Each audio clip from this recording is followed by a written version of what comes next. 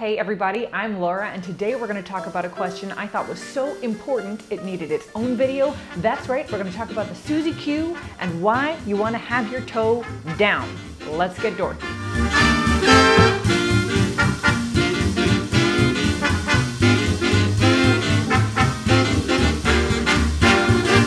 Camilla Pie asked, can you say something more about not lifting your toes in the front foot on the Suzie Q?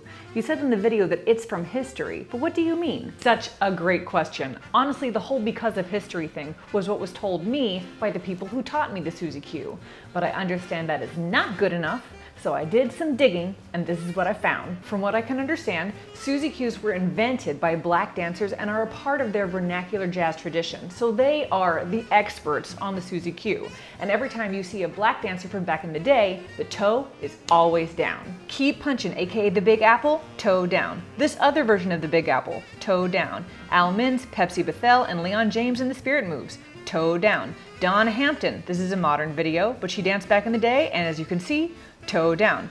This dude with the insane head roll, toe down. Aside, what is that dude's name? Do you know? Let me know. That is so nasty. The whole clip is so nasty. It's in the description. There's a clip where Leon James makes fun of dancers who are bad at the Suzie Q, and even in that clip, his toes down. The toe down thing even crossed the color line. Ina Ray Hutton, who was a white band leader and a good dancer back in the day, has a song called the Suzie Q where she only does like an 8.5 of the Suzie Q, and in that clip, her toes down. Now all of this consistency made me suspicious. Maybe it's more than just a styling, but an inherent part of how you do the move. For example, when you look at all these dancers, their posture is forward. Now if your weight's on your front foot, it's going to be more strenuous to lift your toe up. Now not all of the footage of the Suzie Q is done by people who look like they know how to do the Suzie Q. There is a lot of footage of people who, in my opinion, aren't very skilled. It looks like maybe they haven't grown up with jazz and don't understand vernacular jazz movement.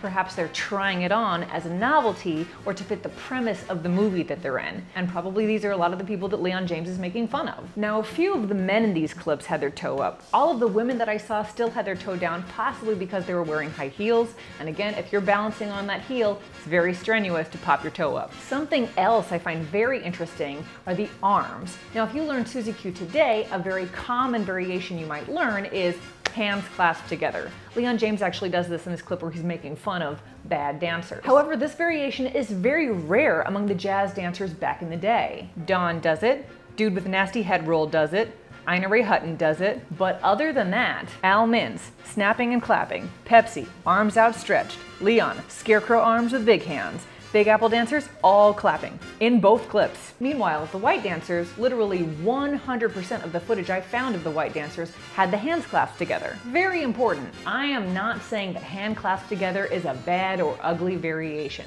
Ina Ray Hutton does it, and I think she kills it. Dawn Hampton does it, she's a legit legend and old timer. Dude with the nasty head roll does it, and he has a nasty head roll and is in one of the most amazing Lindy Hop clips I have seen. One of the main differences between the people that look like they grew up with the movement versus the people that don't look like they grew up with the movement, in my opinion, is the people who look like they grew up with the movement look like they're dancing with rhythm. They're not just clasping their hands and wiggling their foot around. No, they have some kind of propulsive groove that is moving their bodies and connecting that Suzie Q to the rest of their dancing. It connects their Suzie Q to the rhythm section of the jazz music that they're dancing to. And I'm sure that this is informed by years of being in the culture of jazz and of jazz dancing. Anyway, if you want to see way too many versions of the Suzie Q, I've linked all of the versions that I found in the description. Of course, I could be wrong about all of this and have woefully incomplete sources, so if you find anything that contradicts me, leave a comment, let me know. I love to learn.